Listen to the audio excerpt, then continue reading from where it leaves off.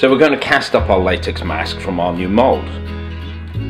Now the first thing we're going to do before we pour latex in there is to pour some water in there. Now this is because when you pour latex straight into a fresh plaster mould, you tend to get bubbles on the surface. And to avoid that, if we pour some water in there first, let that slosh around, pour it out, that moist surface will draw the latex in a bit better and release any bubbles. Now the process is you pour in the latex and you allow it to dwell. This is a process of just leaving it for an hour or two, and what happens is the plaster draws moisture and that builds up an even thickness of latex on the inside of the mould.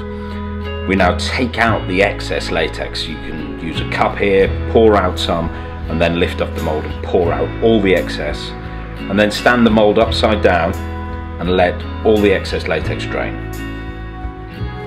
Now we've left it overnight to dry, and then just use a little bit of powder in here so the latex doesn't stick to itself, and pulled out the finished mask. You can see it's a kind of off-white colour at the moment, but once we allow it to cure for a couple more days, it's going to go a very translucent amber colour.